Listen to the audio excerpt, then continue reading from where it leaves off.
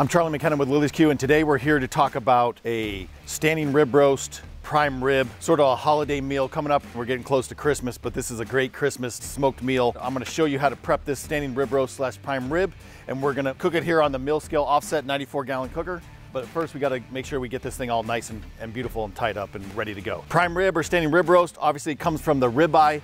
What we're looking for in the meat obviously is we're looking for a high intermuscular fat. That's the good fat. This fat on the outside, obviously it's not as good to eat as much as the intermuscular fat. So when you're looking for a quality piece of beef, basically what we wanna see is, we wanna see a nice eye here, smaller fat between here and the outer muscle, and then obviously we wanna see a good amount of intermuscular fat throughout the protein right here. And you can see there's nice rib color and red color up here for the standing rib roast. Now, I like to make sure that I French the bones a little bit. See, you can see this is called Frenching the bones. If it's not done, what you can do is you can take your butcher knife and you can scrape them down.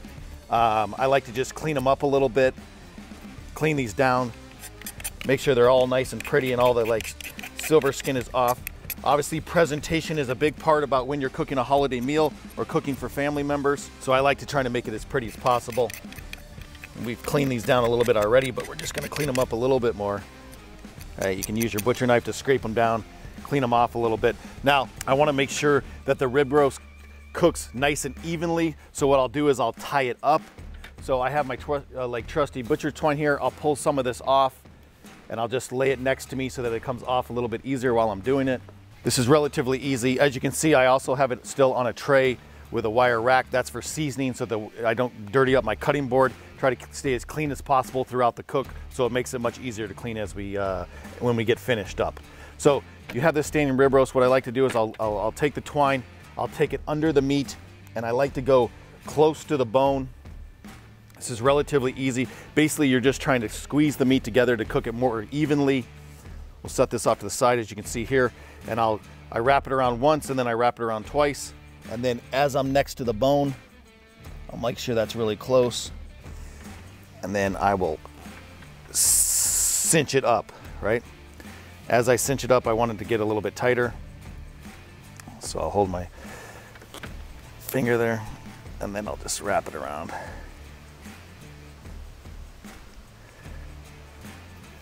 Tie it through, nice and tight. You can move this over.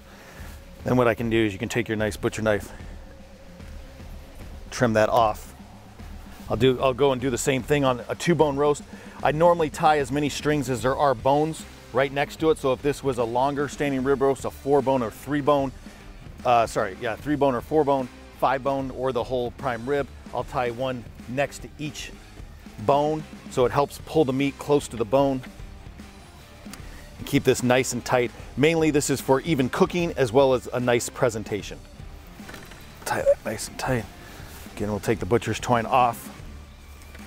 As you can see, I do like to go back here and make sure that everything is nicely lined up, nice and straight, resting on the chine bone there. You can see on the front, nice and even.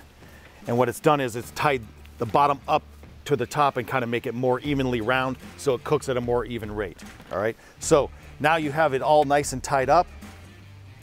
The next thing I like to do is season the meat itself.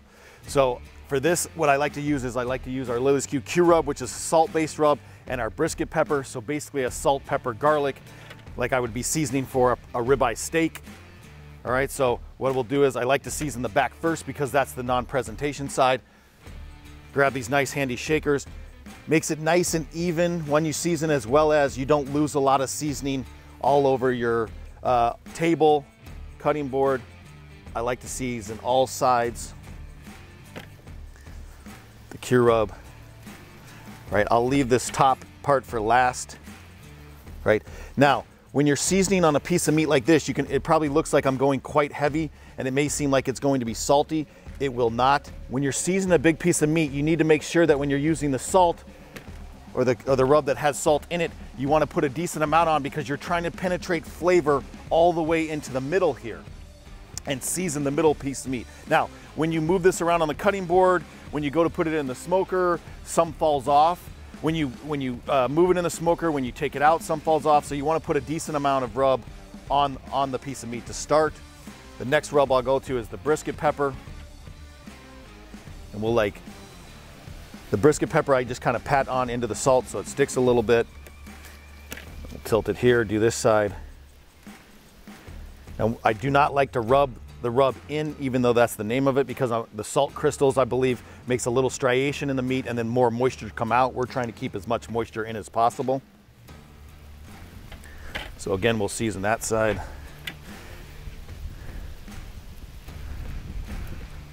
So pat that pepper on. Go back and do the back a little bit because it fell off as we went around. The salt also will still start to pull moisture from the meat towards the outer side of the protein. That will also allow the rub to stick nicely. Now I'm doing the presentation side. You could put a little olive oil or a little moisture on. I don't necessarily feel it needs it because the salt itself helps pull out the moisture. Pat that in a little bit. Then we'll go to the top here. Make sure the top's all seasoned. Now we'll set these rubs to the side. I also like to keep a little damp towel next to my station so that I can kind of brush off the extra rub that kind of fell on the cutting board. Hopefully it's not too much because you did it on this nice tray. We'll set this to the side. Now, the last little bit is I like to take that little wet towel and I like to clean the bones off, okay, for presentation. And then I have heavy duty aluminum foil, which I have a tiny little piece. I'll take this and I'll rip it in half. Now the reason I'm doing this, and I like to put the dull side next to the bones, but I'll wrap it around the bone like this. We'll just press it on the bone. Now I like to do that because it'll keep the bones nice and clean. So when it's in the smoker, not a lot of smoke's getting on the bones, discoloring them, it'll keep the bones kind of nice and white. So when you take this off after the finished cooking, it'll be nice and beautiful. Now, so we have the tin foil on the bones. We have the nice standing rib roast prime rib seasoned. The next thing we're gonna talk about is the temperature and cook method. So on the mill scale, I like to run it around 275 for the standing rib roast, because one, we're trying to break down the intermuscular fat of the prime rib as well as add smoke flavor to it. So what we're also gonna do is we're gonna cook it to an internal temperature. So all my meats, I cook to an internal temp. That's way so I can know I can get consistency and the continued cook at the same temperature. I have my trusty Thermopin here. Basically what we will do is we'll look for a temperature of right around 125 to 130. Right at that mid-rare temperature once we're at a finished product. That'll take about 2 hours, 2.5 hours at that temp on the smoker to do, and then you'll have a beautifully nice golden brown standing prime rib for your holiday party or for your holiday dinner for your family. So now we'll take this and we'll put it in the smoker. I do like to shut the door to the firebox so when you open this door, it doesn't suck a lot of air in, which then will put a lot of ash on your grate. So we'll take this. I like to set the prime rib from the middle, right on side the middle towards the back half near the chimney. We'll get this thing back up to around 250 to 275 degrees. And this prime rib, standing rib roast will cook for about 2 hours to 2.5 hours.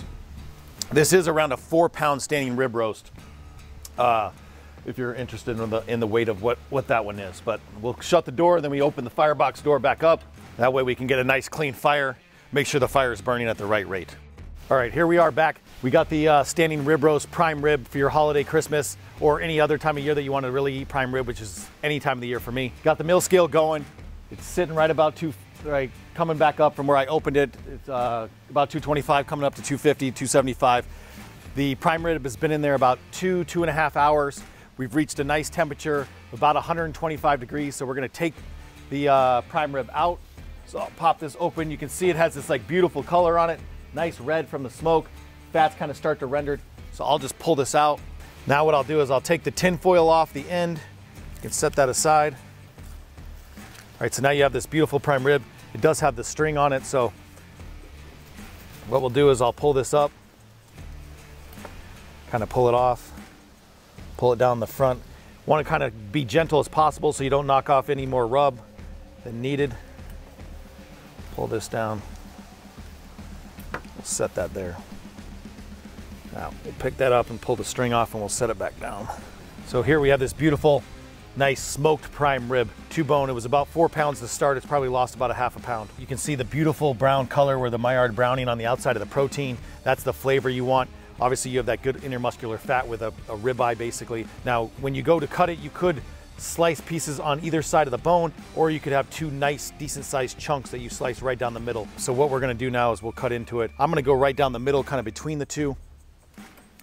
But you can see here, we've let the meat rest now. We'll go right through it, and then hopefully we can turn it open. We'll have this nice juicy, red, beautiful piece of prime rib. You know, it's right above medium rare. You can see as we smoked it.